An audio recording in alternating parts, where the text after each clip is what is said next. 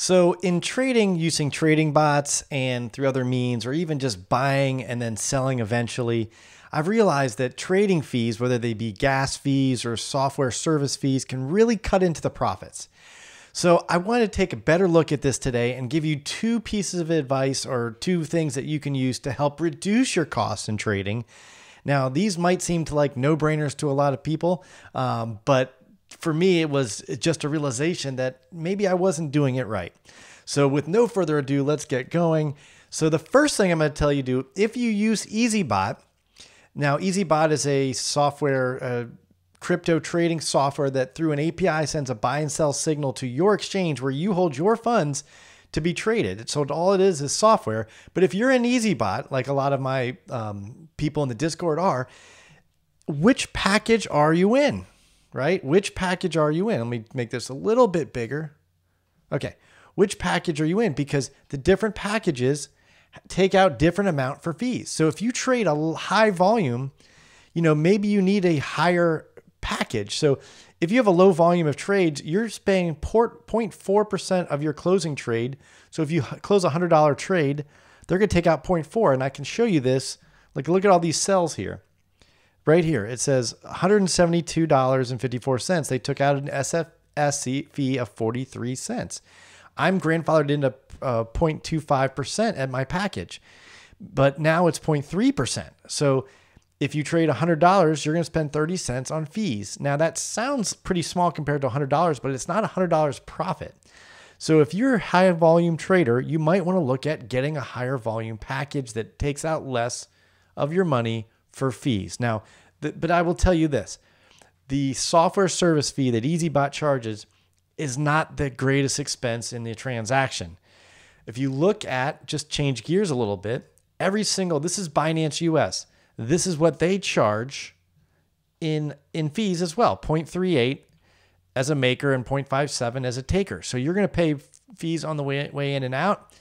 And these are different levels of trading. Now, greater or less than $10,000, $10,000 to $50,000, $50,000 to $100,000, $100,000 to $1 million, and so on and so forth. The fees get lower and lower. If you look at Kraken, same thing. Very similar setup, very similar to Binance's. Binance's might be a tad bit better. Then you look at Coinbase. Huge fees on the low end, and then they get better, aggressively better as you go up. If you're trading 400 million, hey, they're going to charge you very little. I would too. That's a lot of money.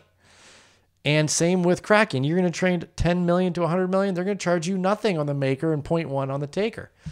So there's a huge advantage. Now, listen, if you're like most people, that is, 100 million, 10 million, that's unfathomable amount of money. But let me just show you something real quick. These are the trades I've made. I put them on a spreadsheet. I made 4,800 trades with Eazybot last year. This is just my Eazybot trades, 4,800 trades. 4,800. You didn't think I made that many, but I did. Here they all are. Okay.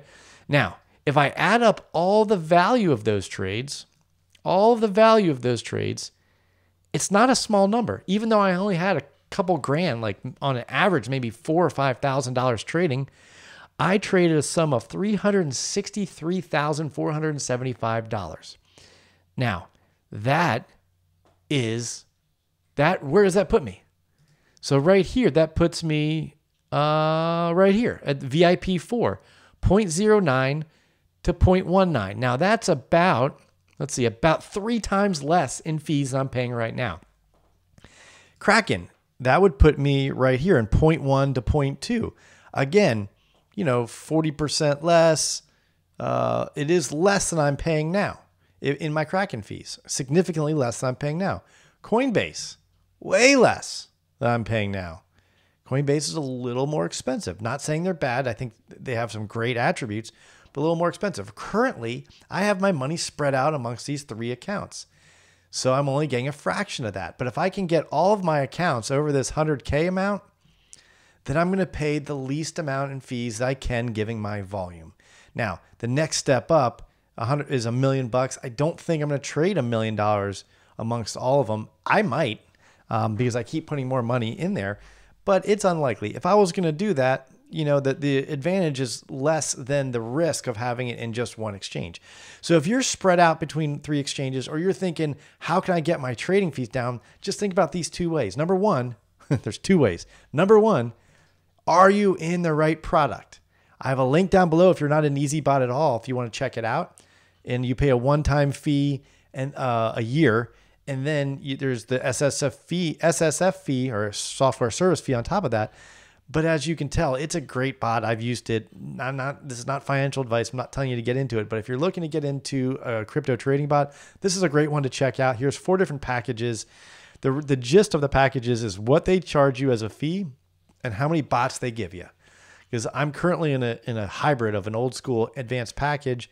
I have 10 bots, but I get 3 connections. And I'm probably going to upgrade to VIP package very soon to reduce my software service fee, get more bots, and to be able to make more connections. Right now, I'm trading on 3 different exchanges. But the next piece is make sure you're in the right place, paying the right amount of fees given your trading volume. If you have $30,000 or $50,000 in your trading bots, you're probably getting over $1 million. So make sure you're in the right place for the amount of volume. This is just 3 options. There's a lot more than that out there. People have talked about other exchanges, but these are the 3 that work with Eazybot in the US.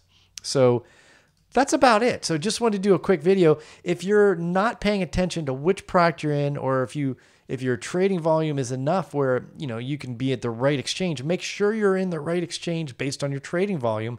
And if you're like me and have it spread out amongst 3 places, make sure you're not shooting yourself in the foot by being all at one place. Now, I like the hedging my risk across 3 exchanges, because if one fails for whatever reason, I don't lose 100% of my funds. That's just me being risk adverse in a very risky world. That's all I got. Hope you got some value on this. If you're not a subscriber, hit the subscribe button now, like, share, do all those things, and I'll see you next time.